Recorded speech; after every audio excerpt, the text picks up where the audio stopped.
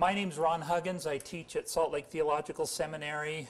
Historical and theological studies is my area. Glad to be with you tonight. Glad to see you all here tonight. Thank you for coming.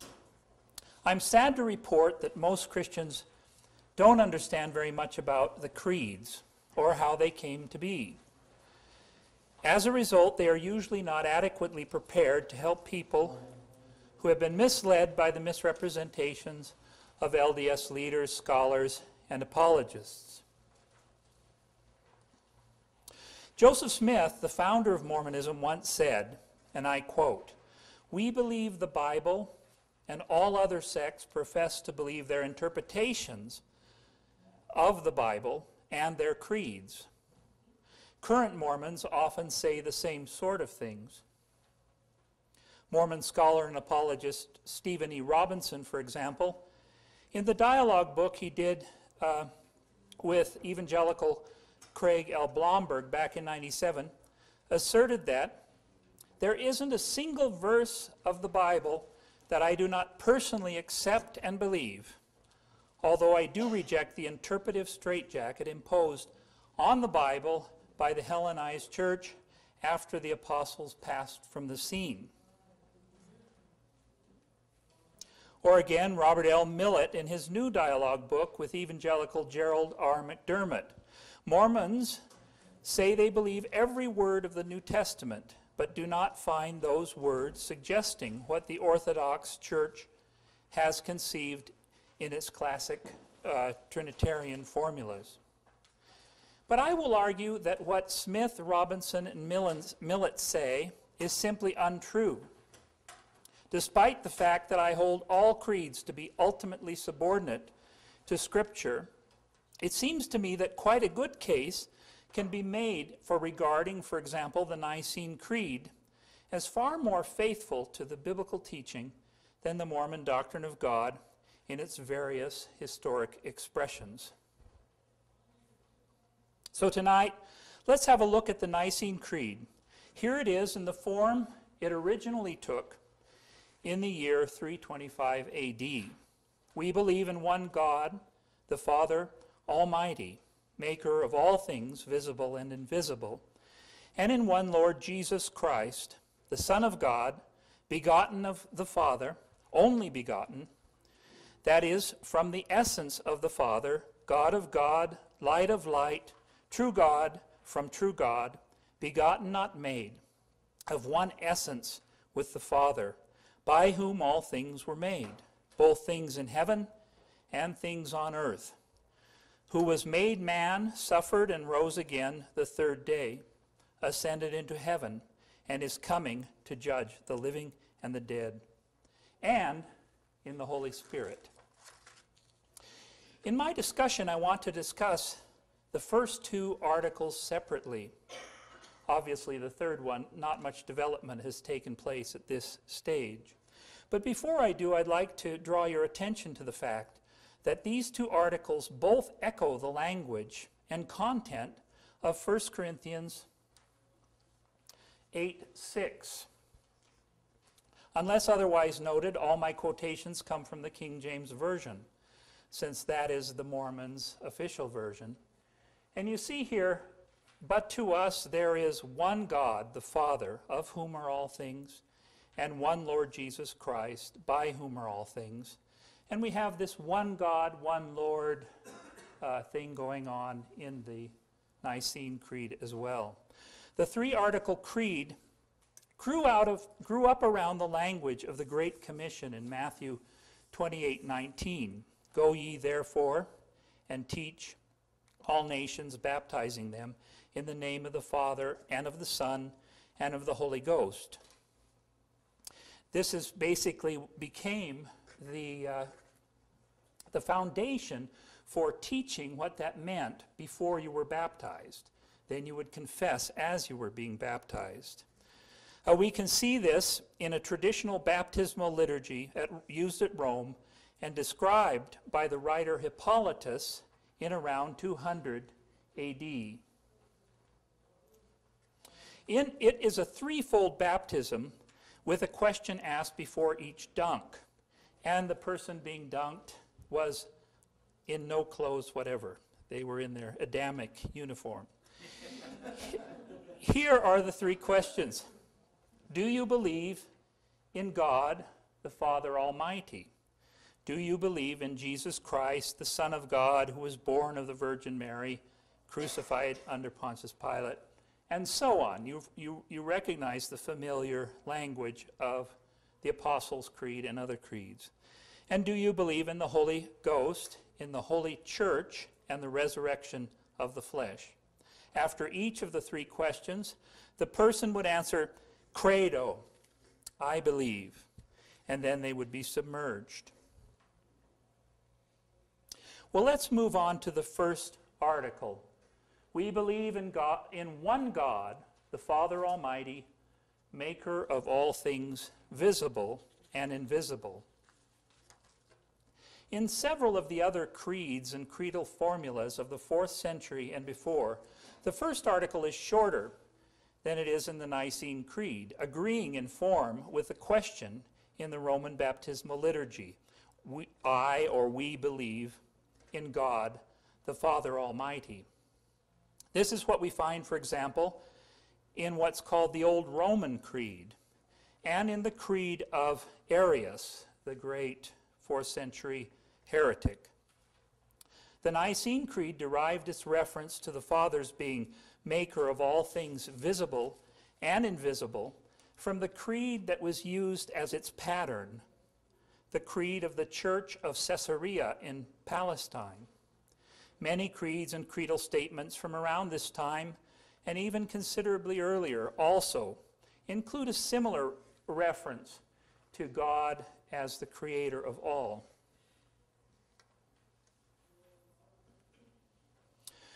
The representation of God as the maker of all things visible and invisible in the first article of the Creed of the Church of Caesarea, which we can also refer to as the Caesarean Creed, comes as an echo of Colossians 1:16 and 17. For by him all things were created that are in heaven and that are in the earth, visible and invisible. Whether they be thrones or dominions or principalities or powers, all things were created by him and for him, and he is before all things, and by him all things consist. The Caesarean Creed also cites in its second article, Colossians 1:15, the line immediately preceding this passage, which refers to Jesus as the image of the invisible God, the firstborn of every creature. But the Nicene Creed replaced that for reasons I'll explain later, but kept the echo in the first article. There are three issues of special interest in relation to this first article that we want to look at tonight. One, its background in Jewish monotheism, which will be more conveniently dealt with a little later. Two, its description of God as Almighty, which comes from the Greek word pantocrator and was translated into the Latin omnipotence, from which we get the word omnipotent. And three, the relation of the reference to God being the maker of all things visible and invisible to the doctrine of creation ex nihilo. Let's look at the last two in turn. The omnipotence of God. When the early Christians thought of God the Father as omnipotent, they had in mind that he held all power that existed.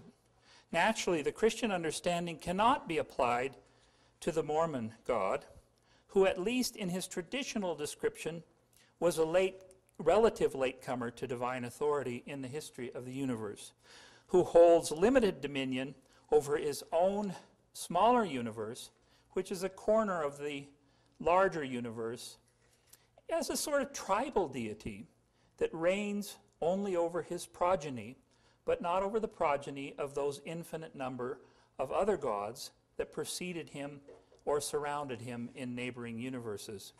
So naturally, when the Mormons use the term, they always need to qualify it. i.e. the Mormon God is omnipotent over the realm of which he rules, which Christians would view as another way of saying that he is not omnipotent. So then why do the Mormons continue to use the term? My own view is that it's because Joseph Smith used it in the Book of Mormon, where Jesus is referred to as the Lord Omnipotent, or the Lord God Omnipotent, on several occasions in Mosiah 3 and 5. And so as long as they hold to the Book of Mormon, they are stuck with the word. When Joseph wrote the Book of Mormon, he was a very strict monotheist, a position, however, that he jettisons in favor of a polytheism or henotheism, in other words, the worship of one God among many, before he had done with writing his last scriptures or giving his last revelations. As a result, the Mormons find themselves in the difficult position of having to try to harmonize the essentially different theologies Joseph comes up with along the way. In consequence, when they try to correlate their own current pluralistic theology with the baldly stated monotheistic God of the Book of Mormon, they're inevitably forced to resort to making caveats of radical diminution or devaluation. Yes, God is eternal, but that does not mean that he was eternally God. He is omnipotent, but only in his own realm or universe. God knows all things, but only because at some point he was brought up to speed on the things he didn't know before. God is from everlasting to everlasting, but everlasting can have a beginning and an end.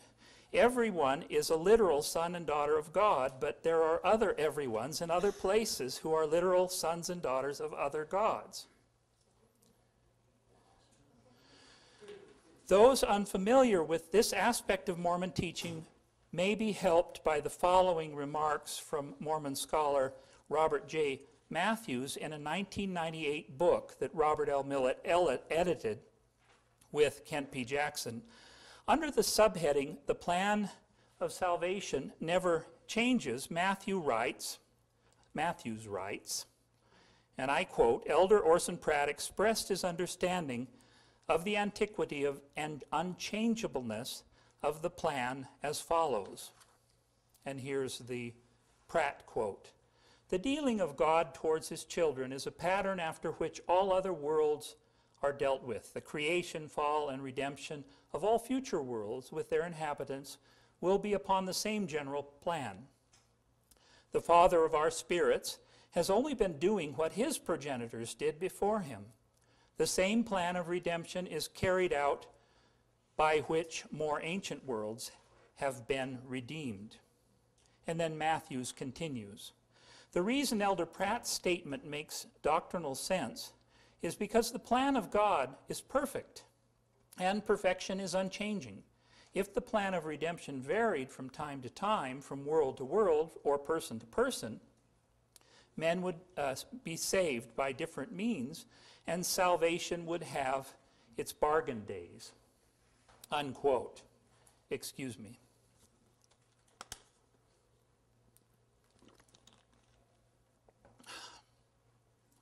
God is the maker of all things visible and invisible. One of the things that might help us along in understanding the significance of the creed is that the early Christians did not, as do current Mormons, labor under any necessity of separating words from their meanings. Thus, when they read in Scripture that God had created all things visible and invisible through Christ, they didn't have to say, well, all things only means some things. The things God organized out of pre-existent matter while putting together his own universe. Other gods in other places having similarly organized their own universes in the same way. And when in John 1:3 it says that Jesus, that all things were made by him, and without him was not one thing made, the early Christians understood the gospel author to mean by all things, everything, and by not anything, nothing. Part of the reason for Mormonism's difficulty in taking the words of Scripture at face value in these cases is its idea that God did not create the world, but organized it out of pre-existent matter. And we see this in the book of Abraham 4:1, Doctrine and Covenants 93. In this, Mormonism's theology stands closer to Greek philosophy, and particularly to Platonism, than to Judaism or Christianity. Like the Mormons, Plato conceived of creation as imposing shape and form on pre-existent matter, as the idea of a chair might be imposed on a pile of pieces of wood. In his book, The Timaeus, Plato has his main character explain the nature of this pre-existent matter, which is called there the molding stuff for everything. He uses the analogy of gold. Now imagine, he says, that a man were to model all possible figures out of gold, and were then to proceed without cessation to remodel each of these into every other. Then if someone were to point to one and ask, "What is it?" by far the safest reply, in point of truth, would be to say that it is gold. But as for the triangle or other figures that were formed in it, one should never describe them as being, seeing that they change even while one is mentioning them. He further stresses that this pre-existent stuff is formless. It is right, he says, that the substance which is to receive within itself all kinds of shapes should be devoid of any form of its own. Just as with fragrant ointments, men make the liquids that are to receive the odors as odorless as possible. And so we see a similarity there, which Joseph Smith gets in touch with in the book of Abraham. Possibly, well, we won't speculate on where he derives this from. The first article and heresy. The statement in the first article of the Nicene Creed about God's being the creator of all things visible and invisible can be thought to have arisen to serve early Christianity's interest in countering certain second century heresies such as Marcionism, or more generally, Gnosticism. Marcion, who was active in Rome in the middle of the 2nd century, said that the creator of the world was a different God than the God of Jesus. The fact that he created the material world meant that he was actually positively evil. In the same way, many of the Gnostics believed the God of the Old Testament was a stupid being who they called the Demiurga, who, being unaware of the fact that there were many higher divine powers and beings above him, imagined himself to be the only true God, and therefore regularly made idiotic remarks like the one in Isaiah 43:10. "Before me no God was formed, nor will be there one after me." Or Isaiah 44:6. "I am the first and the last, beside me there is no God." Or again, Isaiah 44:8. "Is there a God besides me? Yes, there is no God. I know of not any. I know not any."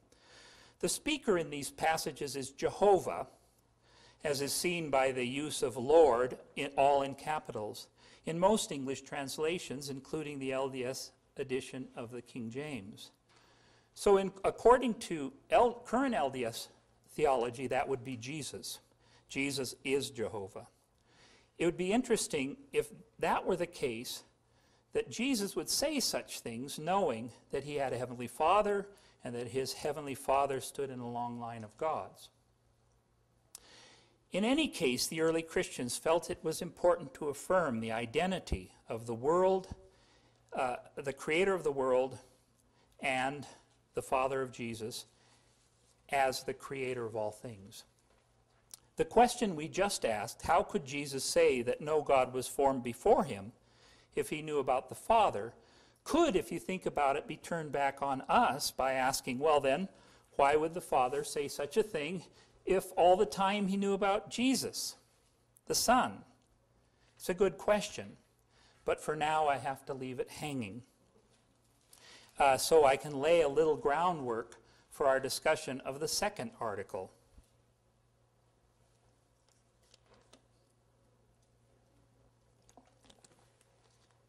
That's not our discussion of the second article. Just a second here. That is. The key thing I need to focus on in the second article of the Nicene Creed are places where it modifies material taken over from the underlying Creed of Caesarea. Eusebius took the Creed of Caesarea to the council and read it, and it became the basis of discussion, the basis of modification. And you'll note some of the statements were rearranged from the order the Creed of Caesarea had it, so I've just rearranged those in the order that the Nicene Creed ends up with. It seems clear that each of the changes that the council was convened to counter is reflected in, each of the changes seems to reflect the reason for which the council was convened, which was to counter Arianism, which was named for Arius of Alexandria. Of particular significance is the dropping in the Nicene Creed of the reference to Jesus being begotten before all ages, and to his being firstborn of all creation.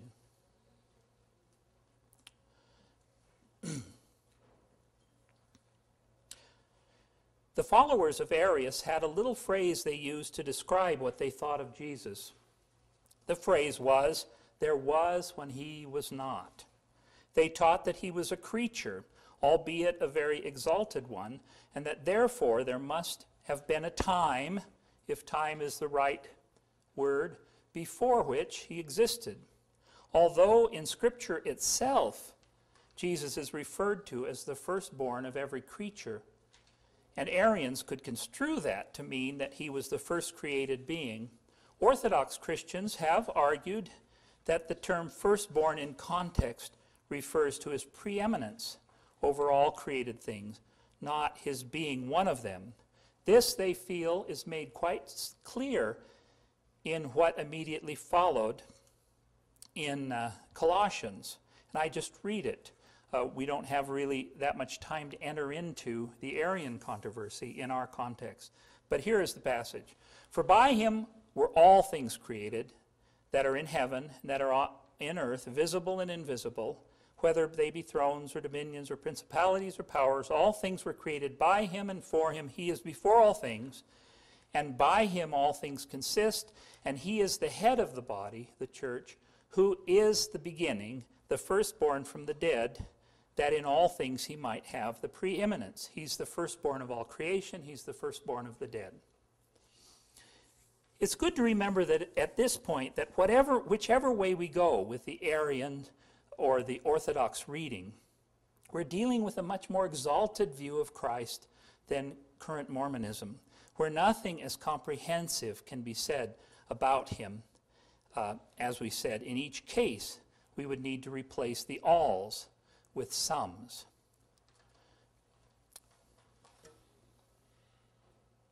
In fact, I did that just to give a feel.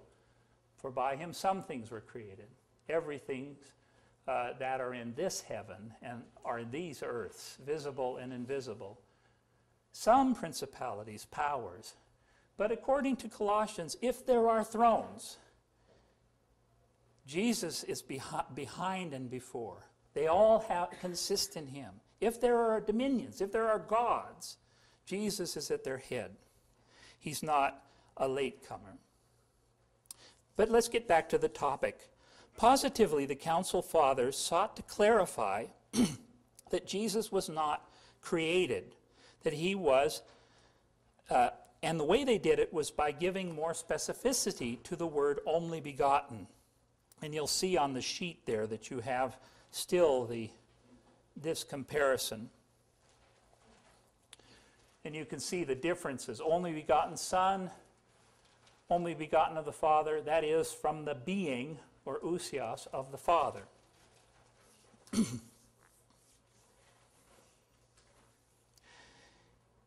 He is from the being of the Father. He is more than the product of the Father's will or command, his fiat. He is not a creation. He derives his being from the Father. That's what it means to be a son. as opposed to a created thing. You have a son, you make a thing. And that's the essential distinction that they were trying to make.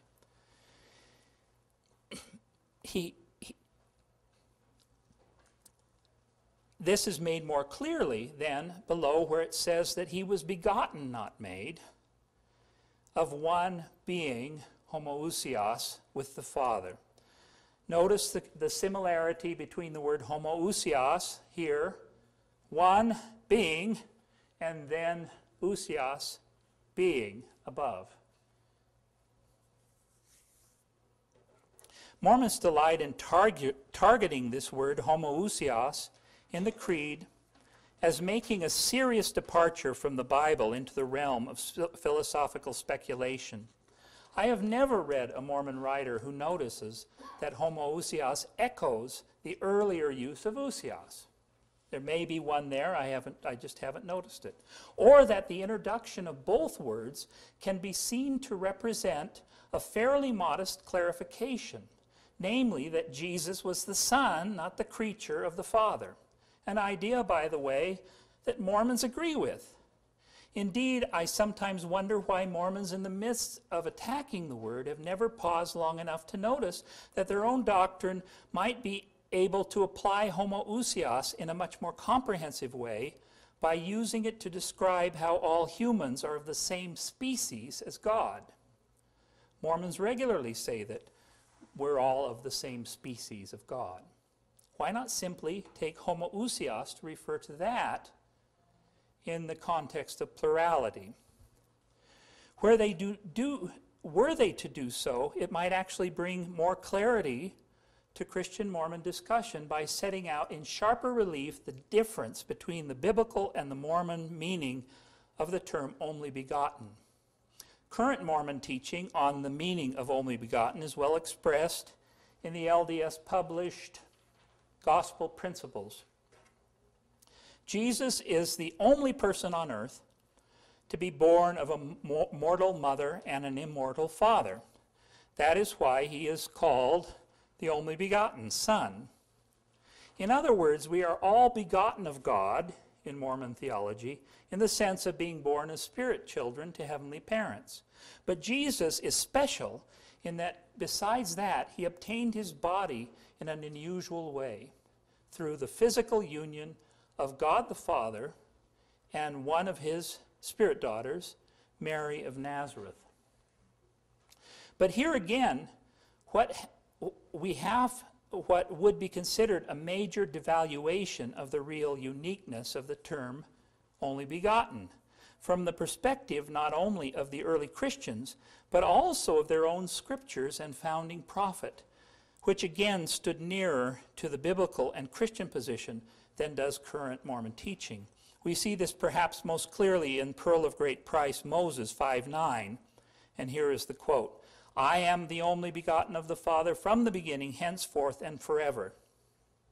If you read that opening passage in the book of Moses, which is supposed to be the opening chapters of Genesis restored, you'll see that the only begotten is there, and he is being spoken with, and God creates man in the only begotten's image, whereas later, now he becomes the only begotten at his birth. So in the Bible, the term, when applied to Jesus, is unique to the Gospel of John, who never uses it in relation to Jesus as being born according to the flesh from the Father. Indeed, when we think of the great affirmation of John 3:16, "For God so loved the world that he sent his only begotten Son, that whoever believeth in him should not perish but have everlasting life," to me it seems cheapened somehow if the term simply points to the source of God's special love for Jesus in the fact that he is directly derived from his Father's flesh.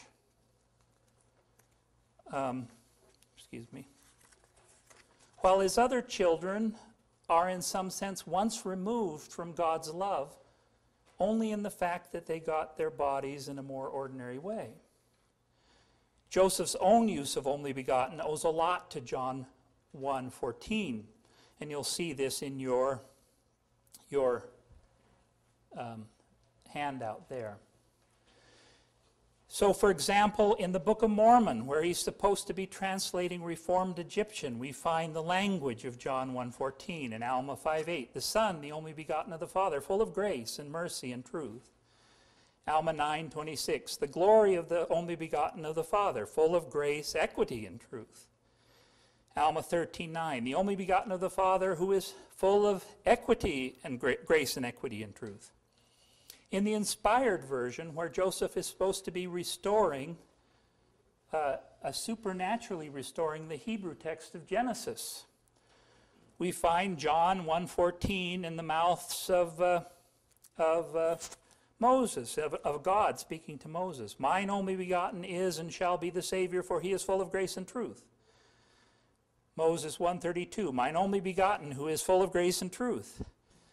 Moses 5:7, the only begotten of the Father, which is full of grace and truth. Joseph likes this word, and he does this a lot with individual little scriptural phrases in all his revelational statements. In the Doctrine and Covenants, where he's supposed to be giving us a revelationally restored passage from John the Baptist, we find it again. And I, John, bear record that I beheld his glory as of the glory of the only begotten of the Father, full of grace and truth, even the Spirit of truth which came and dwelt in the flesh and dwelt among us. The Christian definition of only begotten,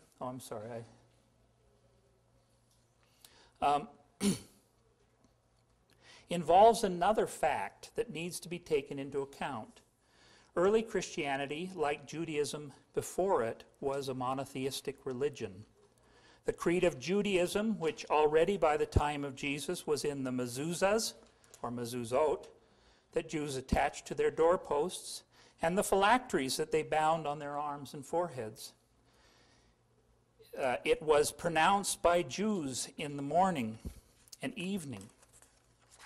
Throughout the ages, the favored words on the lips of Jewish martyrs. The first subject discussed, beginning with the very first line of the Jewish Mishnah, believed on and confessed by Jesus at the beginning of his answer about which was the greatest commandment, thus binding the affirmation on the consciences of all those who would claim to be his followers forever after.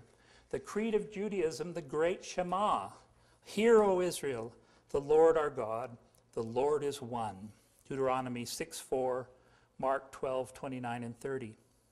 Consequently, for the early Christians on either side of the Nicene debate, however you explain the relationship of the Father, Son, and Holy Spirit, it all had to add up to one. The late words of Joseph Smith, claiming that the Father, Son, and Holy Ghost constitute three distinct personages and three gods, which current Mormonism often embraces, simply would not have done. Arius and his followers tried to solve the problem by saying, yes, there's only one God, and it's the Father. Jesus is not God. Other early Christians, called modalists, went in the direction Joseph Smith takes in the Book of Mormon, saying that even though there are three persons called God in the New Testament, really behind them all there's only this one person. It's in somehow wearing different masks or in different projections or different expansions. We see this most clearly in Abinidi's speech in the Book of Mormon. God himself shall come down among the children of men and shall redeem his people, and because he dwelleth in flesh, he shall be called the Son of God. And having subjected the flesh to the will of the Father, being the Father and the Son, the Father because he was conceived by the power of God, and the Son because of the flesh, thus becoming the Father and the Son, and they are one God, yea, the very eternal Father of heaven and earth. In the Book of Mormon, in other words, Jesus is not called the Son because he got his physical body from God. He's called the Son because he is the physical body of God.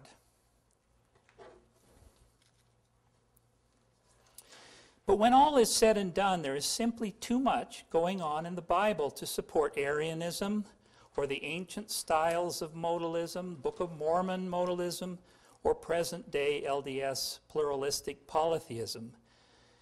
Since these meetings are aimed at helping people interact with current Mormonism, I will try to make a case for what I have just said by testing the current Mormon teaching over and against the biblical data.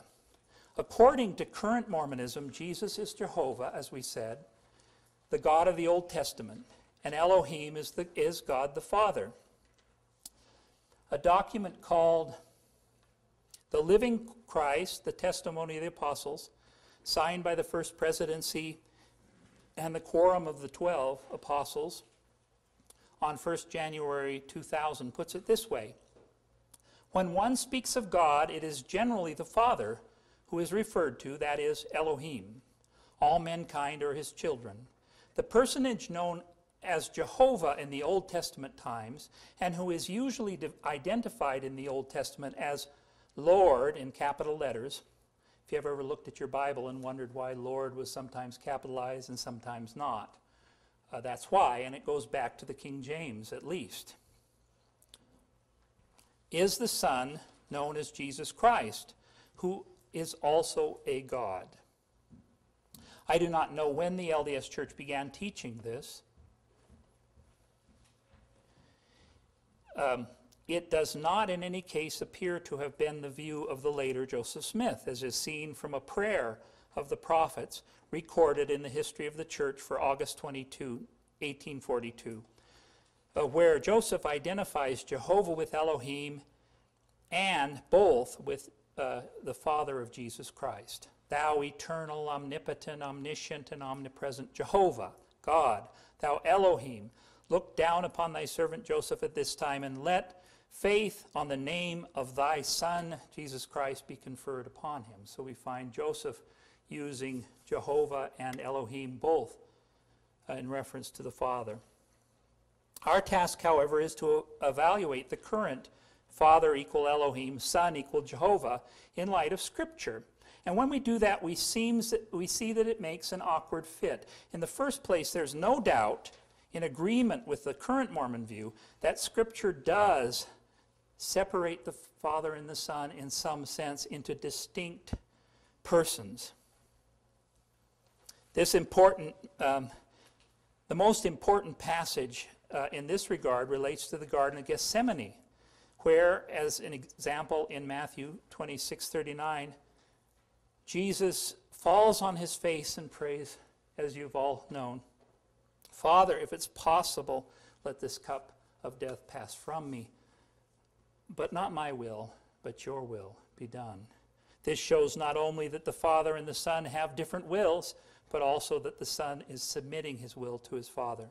There was a time when I was a modalist, and it was this passage that really shook loose that idea.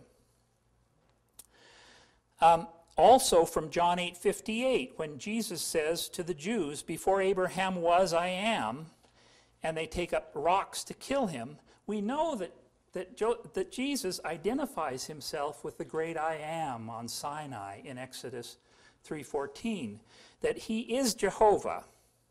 And the Jewish people who listened to him recognized that themselves, that he was committing blasphemy by identifying himself with Jehovah.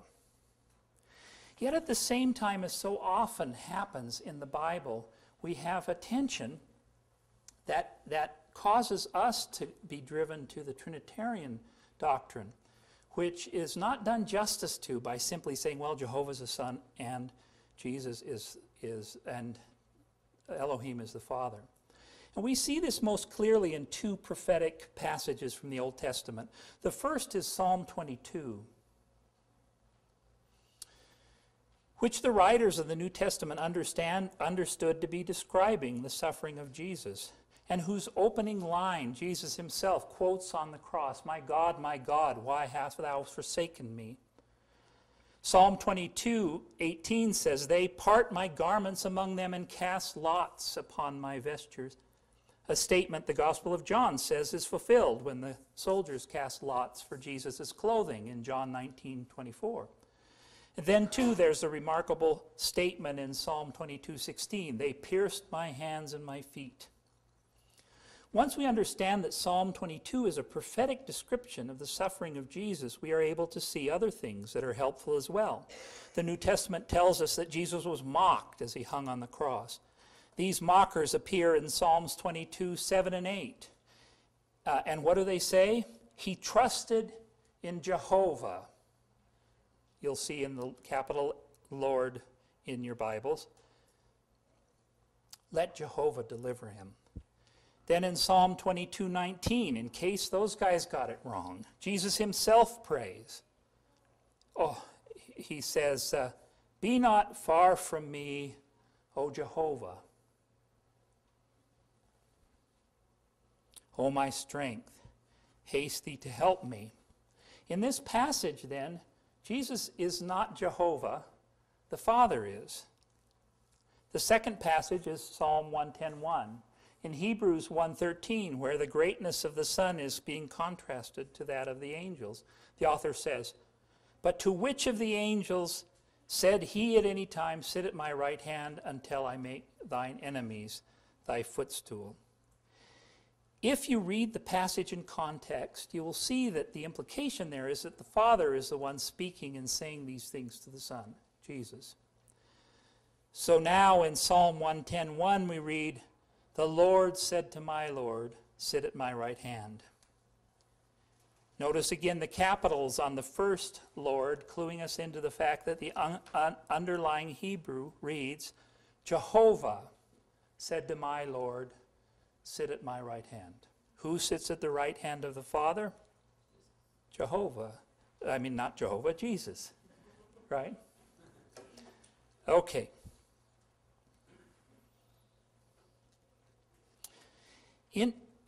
In reality, the current Mormon arrangement is simply not representative of the biblical evidence. The name Jehovah is the personal covenant name of the God of Israel, while Elohim is simply a word meaning God or gods. But the real interesting implication of this practice of splitting Jehovah and Elohim into two different gods is the fact that if that were so, the Bible would clearly command us to worship only Jesus, but not the Father. We see this, for example, in Deuteronomy 6:13, which Jesus quotes at the devil in the wilderness. Thus saith Jesus unto him, get thee hence, Satan, for it is written, thou shalt worship the Lord thy God, and him only shalt thou serve. The Lord in the passage in Exodus is Jehovah. And then finally, in the first commandment of Exodus 22-3, I am Jehovah thy God, thou shalt have no other gods before me. So then what's the answer to the claims of Smith, Robinson, and Millett put forward at the beginning? That Mormons simply follow the Bible, while Christians follow their creeds off into philosophical speculation. I fear the truth is the reverse. One of the most tragic things in my mind that was accomplished by Joseph Smith is his ability to undermine faith and confidence in the Bible. Sean McCraney expresses the situation well when he writes, the greatest disservice Joseph Smith did to members of the Church of Jesus Christ of Latter-day Saints, past, present, and future, was his subtle attack on the authority and authenticity of the Bible. This act has led hundreds of thousands of innocent people to distrust and even mock the holy word of God. In spite of Joseph Smith's best intentions, I see him as having committed a grave spiritual and ecclesiastical crime. The same attack on Scripture continues in present-day Mormonism, as is seen in the following little section of Helps for Family Home Evening that appeared in connection with an article entitled Plain and Precious Truth Restored by Clyde J. Williams in the October 2006 Ensign. I took the little clip of what it actually says there. Make a copy for each member of a simple recipe for a treat that everyone enjoys. Then make a second copy of the recipe with key ingredients and cooking processes missing. Do you see what it is? We're making cookies. Well, we're going to leave out the sugar, and we're going to leave out the chocolate chips. Discuss the differences in the recipes and the problems that arise when essential information is missing. Compare this to what the author shows happened to these scriptures when plain and precious truths were removed. The fact that the above exercise is aimed at leading little children to distrust the Bible and place their trust instead in the shifting speculations and clumsy religious forgeries of men is very sobering and reminds us of Jesus' solemn warning in Matthew chapter 16, verse 6. But whoso shall offend one of these little ones which believe in me, it were better for him that a millstone were hanged around his neck, that he were drowned in the depths of the sea. Jesus is always very visual in what he says. Now, of course, no loving parent wants to lead their children astray. The parents who used this little exercise didn't want to deceive their children. They only did it because they believed it themselves. And what of the author of this little exercise about the recipe? Again, he or she would have never conceived of it were it in bad faith. Even the present-day Mormon apostles and prophets are what they are because of the high level of efficiency with which they had been indoctrinated into their system. As Paul says in 2 Timothy 3:13, deceiving and being deceived. As the Apostle Paul says, our struggle is not against flesh and blood, but against the rulers, against the authorities, against the powers of this dark world, and against the spiritual forces of evil in the heavenly realms. That's Ephesians 6:12. But Christ is greater than all. It's he who has the power to open their eyes, turn them from darkness to light, from the power of Satan to God, so that they may receive forgiveness of sins and a place among those who are sanctified by faith in him, as it says in Acts 26:18, just as he's done with every one of us who have come to know him already. Thank you.